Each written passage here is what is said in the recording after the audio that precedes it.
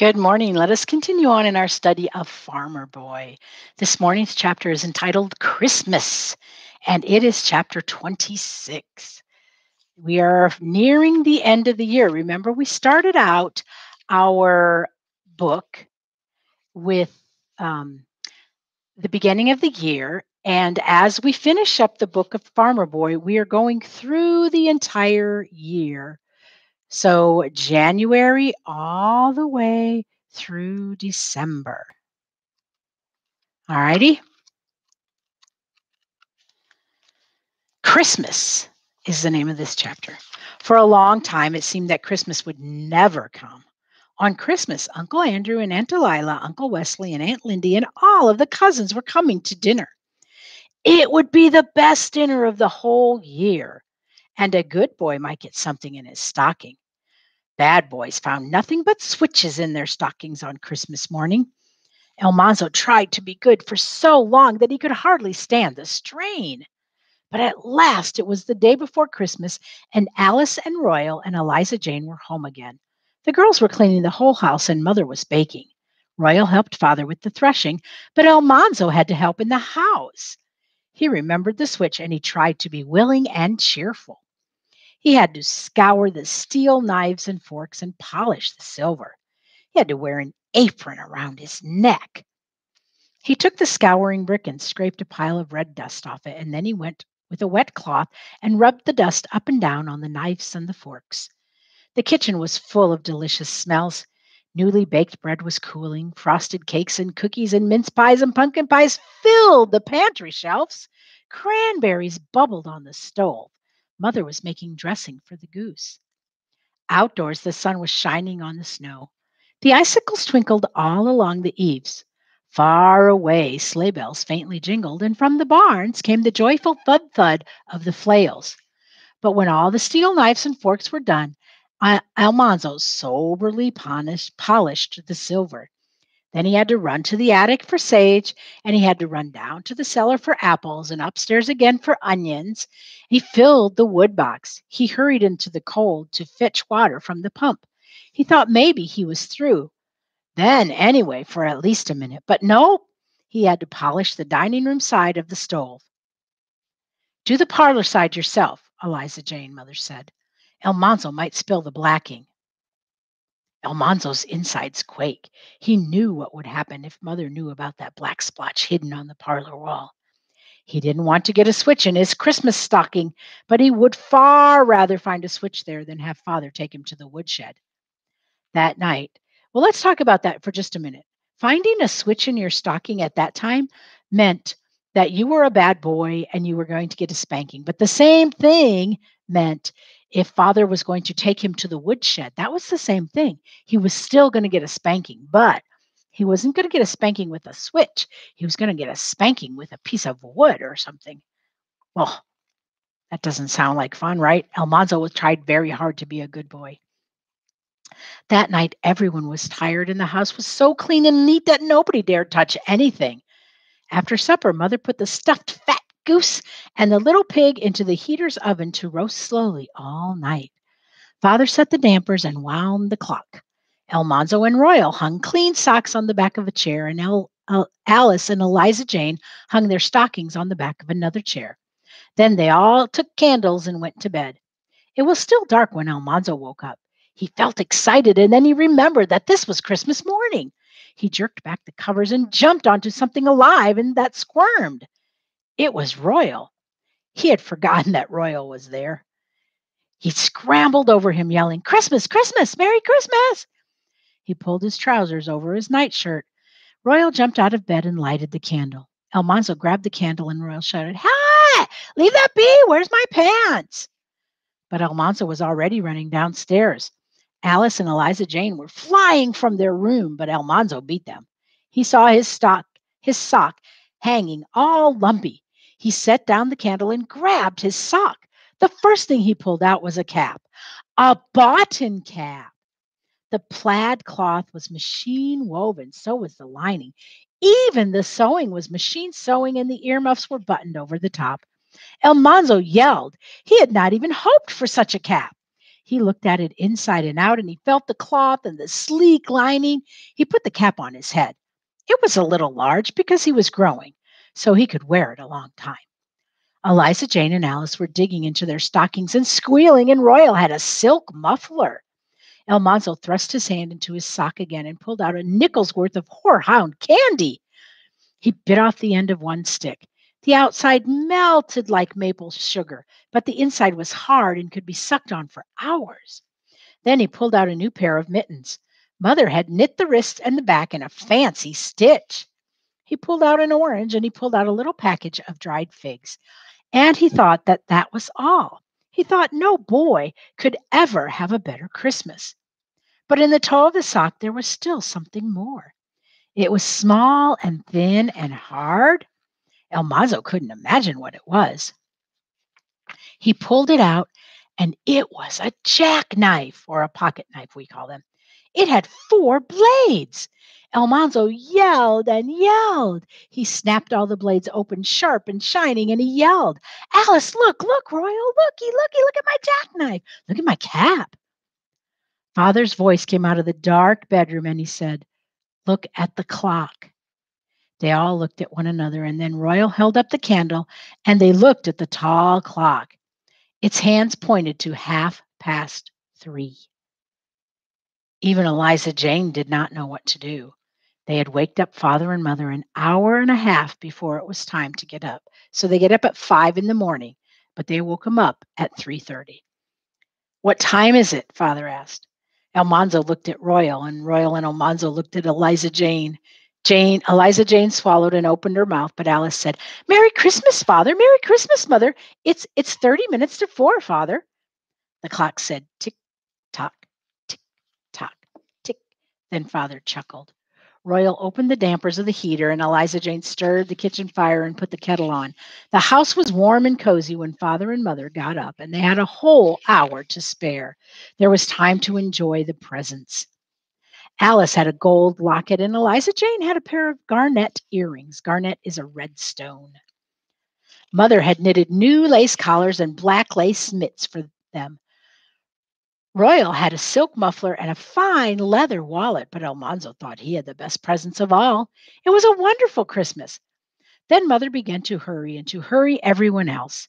There were the chores to do, the milk to skim, the new milk to strain, put away, breakfast to eat, vegetables to peel. The whole house must be put in order, and everybody dressed up before the company came. The sun rushed up in the sky, and Mother was everywhere talking all the time. Almanzo, wash your ears. Goodness mercy, don't stand around underfoot. Eliza Jane, remember, you're paring those potatoes, not slicing them. Don't leave so many eyes that we can see them jump out of the pot. Count the silver, Alice, and piece it out with the steel knives and forks. The best bleached tablecloths are on the bottom shelf. Mercy, look at us. Look at that clock. Sleigh bells came jingling up the road, and Mother slammed the oven door and ran to change her apron and pin on her brooch. Alice ran downstairs, and Eliza Jane ran upstairs. Both of them told Almanzo to straighten his collar. Father was calling Mother to fold his cravat. I have no idea what that is. I'm guessing like a tie thing. Then Uncle Wesley's sleigh stopped with the last clash of bells. Almanzo ran out whooping, and Father and Mother came behind him as calm as if they had never hurried in their lives. Frank and Fred and Abner and Mary tumbled out of the sleigh, all bundled up, and before Aunt Lindy had handed Mother the baby, Uncle Andrew's sleigh was coming. The yard was full of boys and the house filled with hoop skirts. The uncles stamped snow off their boots and unwound their mufflers. Royal and Cousin James drove the sleighs into the buggy house, and they unhitched the horses and put them in the stalls and rubbed down their snowy legs. Almanzo was wearing his boughten cap, and he showed his cousins his jackknife. Frank's cap was old now. He had a jackknife, but it only had 3 blades.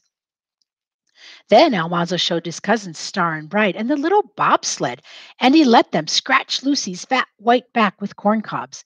He said they could look at Starlight if they'd be quiet and not scare him. The beautiful colt twitched his tail and came daintily stepping toward them. Then he tossed his head and shied away from Frank's hand thrust through the bars. You leave him be, Almanzo said. I bet you don't dare go in there and get on his back, said Frank. I dares, but I got better sense, Almanzo told him. I know better than to spoil that fine colt. How'd it spoil him? Frank asked. Yeah, you're scared he'd be hurt. You're scared of that little bitty colt. I'm not scared, said Almanzo, but Father won't let me. I guess I'd do it if I'd want to if I was you. I guess your father wouldn't know, Frank said. Almanzo didn't answer, and Frank got up on the bars of the stall. You get down off there, Almanzo said, and he took hold of Frank's leg. Don't you dare scare that colt. I'll scare him if I want to, Frank said, kicking. Almanzo hung on. Starlight was running around and around the stall, and Almanzo wanted to yell for Royal, but he knew that would frighten Starlight even more. He set his teeth and he gave a mighty tug, and Frank came tumbling down. All the horses jumped, and Starlight reared and smashed against his manger. I'll lick you for that, Frank said, scrambling up. You just try and lick me, said Almanzo. Royal came hurrying from the south barn. He took Almanzo and Frank by the shoulders, and he marched them outside. And Abner and John came silently after them, and Almanzo's knees felt wobbly. He was afraid Royal would tell father. Let me catch you boys fooling around those colts again, Royal said, and I'll tell father and Uncle Wesley. You'll get your hides thrashed off you. Royal shook Almanzo so hard that he couldn't tell how hard Royal was shaking Frank, and then he knocked their heads together. Sorry, that's funny. Almanzo saw stars. Let that teach you to fight on Christmas Day. For shame, Royal said. I only didn't want him to scare Starlight, Almanzo said. Shut up, said Royal. Don't be a tattletale. Now you behave yourselves or you'll wish you had. Go wash your hands. It's dinner time. Then they all went into the kitchen and washed their hands. Mother and the aunts and the girl cousins were taking up the Christmas dinner. The dining table had been turned around and pulled out till it was almost as big and as long as the dining room, and every inch of it was loaded with good things to eat. Almanzo bowed his head and shut his head tight, eyes tight, while father said the blessing. It was a long blessing because this was Christmas Day. But at last Almanzo could open his eyes. He sat and silently looked at that table. He looked at the crisp, crackling little pig lying on the blue platter with an apple in its mouth. He looked at the fat roast goose, the drumsticks sticking up in the edges of the dressing, curling out. The sound of father's knife sharpening on the whetstone made him even hungrier. He looked at the big bowl of cranberry jelly and the fluffy mountains of mashed potatoes with melting butter trickling down it. He looked at the heap of mashed turnips and the golden baked squash and the pale fried parsnips. He swallowed hard and tried not to look any more. He couldn't help seeing the fried apples and onions and the candied carrots. He couldn't help gazing at the triangles of pie waiting by his plate, the spicy pumpkin pie, the melting cream pie, the rich, dark mince oozing from between the mince's pie's flaky crusts. He squeezed his hands together between his knees. He had to sit silent and wait, but he felt aching and hollow inside. All the grown-ups at the head of the table must be served first. They were passing their plates and talking and heartlessly laughing. The tender pork fell away in slices under father's carving knife. The white breast of the goose went piece by piece from the bare breastbone. Spoons ate up the clear cranberry jelly and gouged deep into the mashed potatoes and ladled away the brown gravies. Almanzo had to wait till the very last. He was the youngest of all, except Abner and the babies, and Abner was company. At last, Almanzo's plate was filled. The first taste made a pleasant feeling inside him, and it grew while he ate, and he ate, and he ate. He ate till he could eat no more, and he felt very good inside. For a while, he slowly nibbled bits from his second piece of fruit cake. Then he put the fruity slice in his pocket, and he went out to play. Royal and James were choosing sides to play snow fort. Royal chose Frank, and James chose Almanzo. When everyone was chosen, they all went to work rolling snowballs through the deep drifts of the barn. They rolled till the balls were almost as tall as Almanzo, and they rolled them into a wall. They packed snow between them and made a good fort. Then each side made its own little snowballs. They breathed on the snow and squeezed it solid. They made dozens of hard snowballs. And when they were ready for the fight, Royal threw a stick into the air and caught it when it came down. James took hold of the stick above Royal's hand, and then Royal took hold of it above James' hand, and so on to the end of the stick. James' hand was last, so James' side got the fort. How the snowballs flew! Almanzo ducked and dodged and yelled and threw snowballs as fast as he could till they were all gone. Royal came charging over the wall with the enemy after him, and Almanzo rose up and grabbed Frank. Headlong they went deep into the deep snow. Outside the wall, they rolled over and over, hitting each other as hard as they could. Almanzo's face was covered with snow and his mouth was full of it, but he hung on to Frank and he kept hitting him. Frank got him down, but Almanzo squirmed out from under. Frank's head hit his nose and it began to bleed. Almanzo didn't care. He was on top of Frank, hitting him as hard as he could in the deep snow. He kept saying, "Holler enough, holler enough." Frank grunted and squirmed, and he rolled half over, and Almanzo got on top of him. He couldn't stay on top of Frank and hit him, so he bore down with all his weight and he pushed Frank's face deeper and deeper into the snow. And Frank gasped, "Enough!" Almanzo got up on his knees and he saw Mother in the doorway of the house. She called, "Boys, boys, stop playing now. It's time to come in and get warm." They were warm.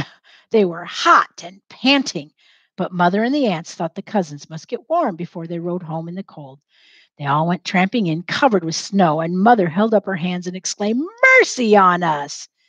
The grown-ups were in the parlor, but the boys had to stay in the dining room so they wouldn't melt on the parlor carpet.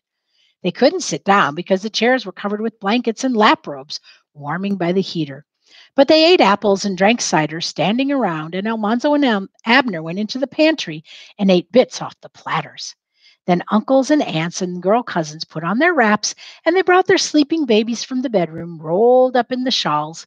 The sleighs came jingling from the barn, and Mother and Father helped tuck in the blankets and the lap robes over the hoop skirts. Everybody called, "Goodbye, goodbye." The music of the sleigh bells came back for a little while, and then it was gone. Christmas was over. Okay, let's talk a little bit about Christmas time. What gifts does Almanzo receive? What does he get? He got a boughten cap. He got a jackknife, some horehound candy, new mittens, and an orange, and a package of dry figs. Why are these gifts these are practical gifts, but why are they so special to him?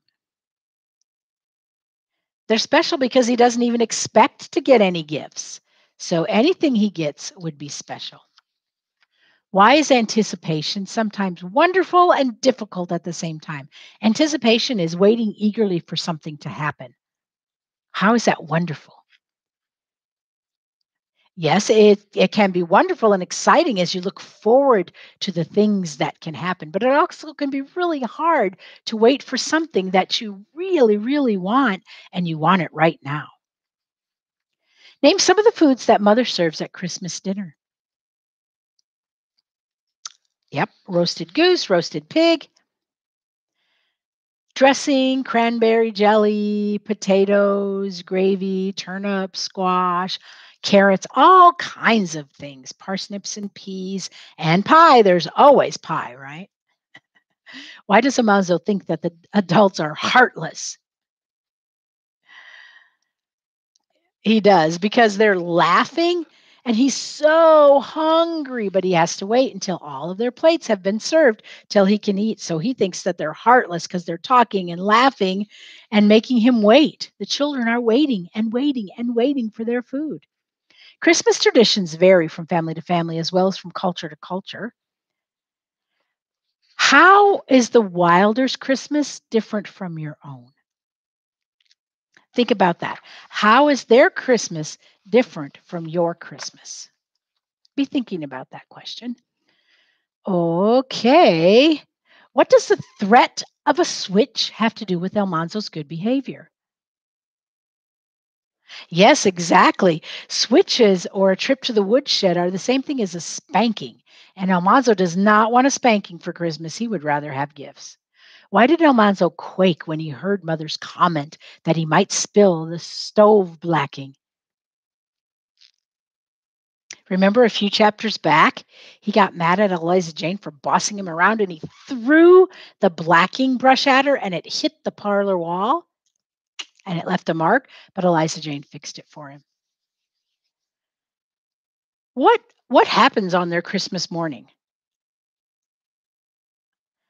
Yeah, the kids get up when Almanzo yells Merry Christmas because he woke up, and they all run downstairs and they're making all kinds of noise as they empty their stockings and find all of their presents. They're really, really excited.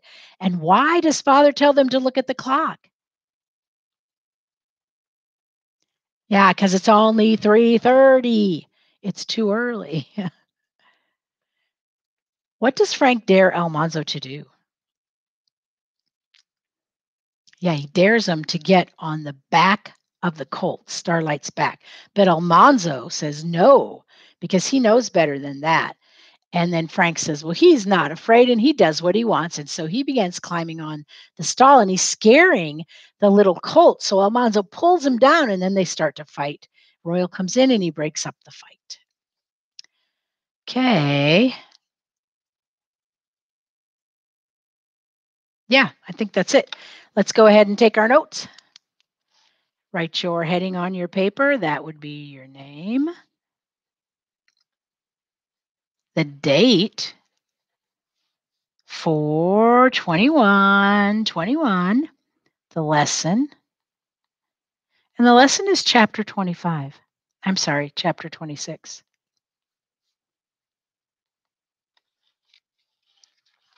All righty, we just have a few vocabulary words, and then you are going to write a paragraph for me and turn it in. And I'm going to give you the topic sentence. A switch is our first one, switch.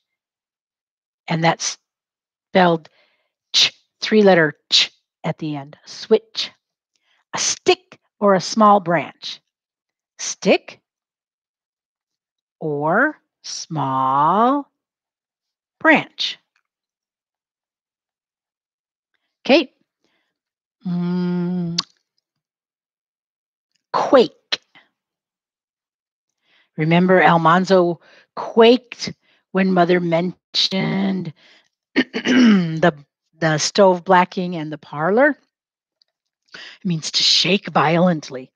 Ooh, ooh, he's really scared. Shook.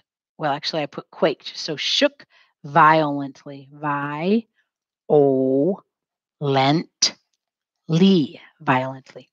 And then finally, we have gouged.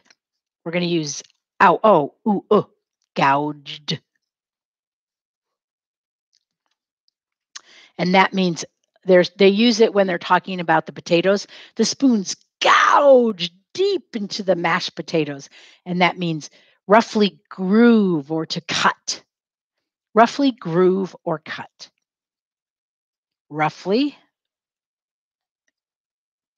grooved or cut. Okay, you are going to write, these are the notes we have so far. That's the vocabulary.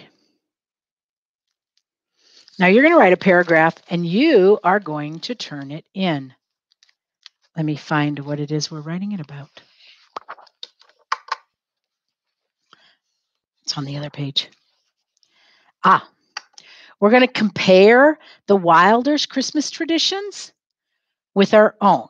So you're going to have to think about some of the Wilders traditions.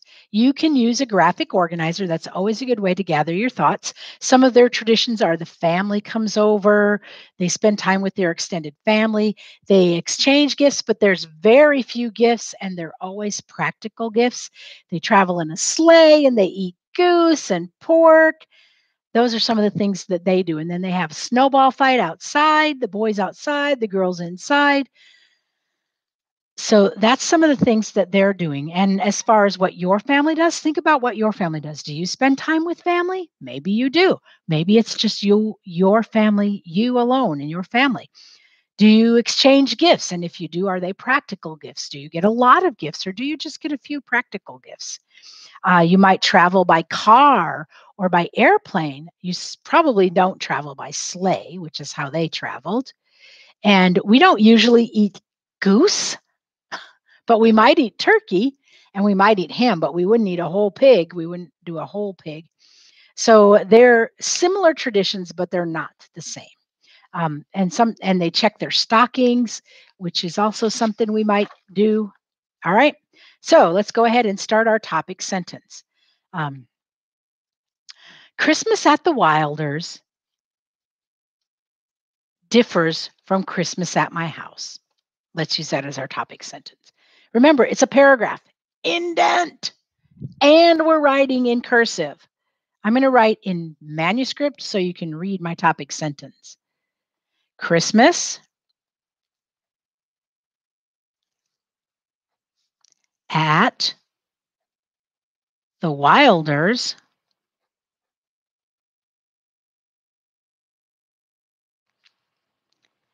is different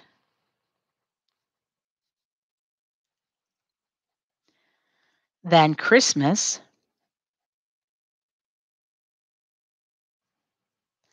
at my house. Okay, that is your topic sentence. Now you are going to tell me different ways. So you are going to compare and contrast. You're going to tell me ways that it is different, but there may be some ways that it is the same. For example, I might write, some of my sentences might be, the Wilders spend time with family.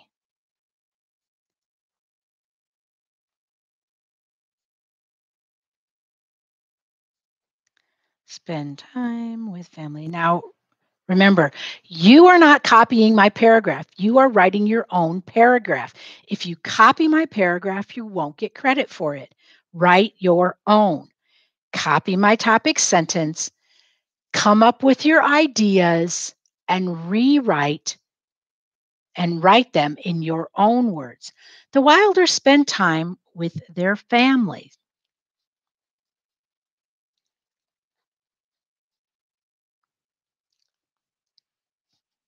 The Wilders spend time with their family. At my house, there's my introductory prepositional phrase. We also spend time with family.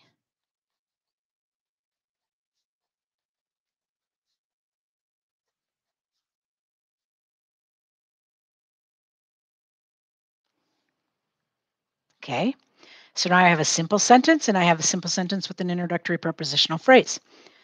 Okay.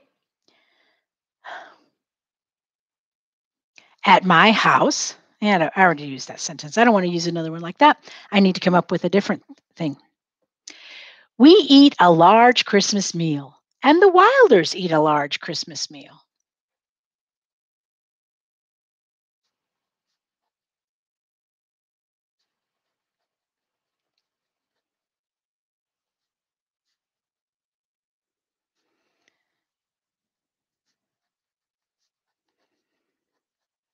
Wilders eat a large Christmas meal.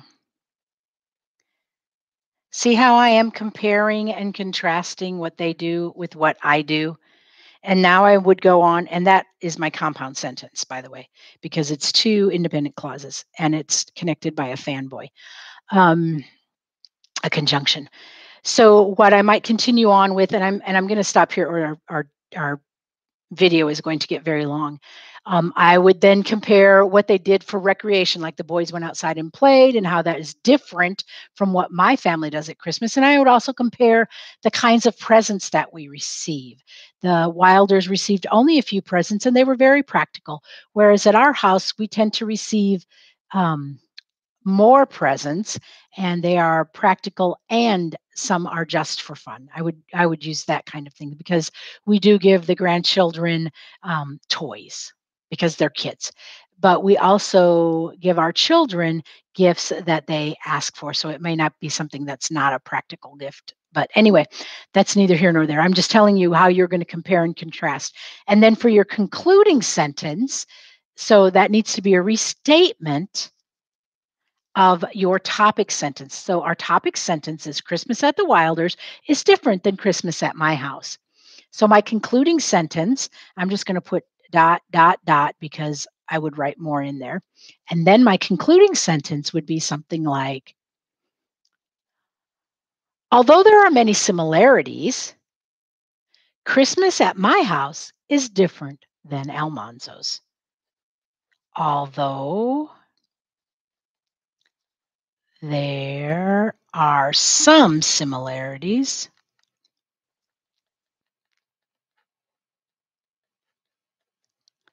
Oh, look, there we have a complex sentence. Christmas at my house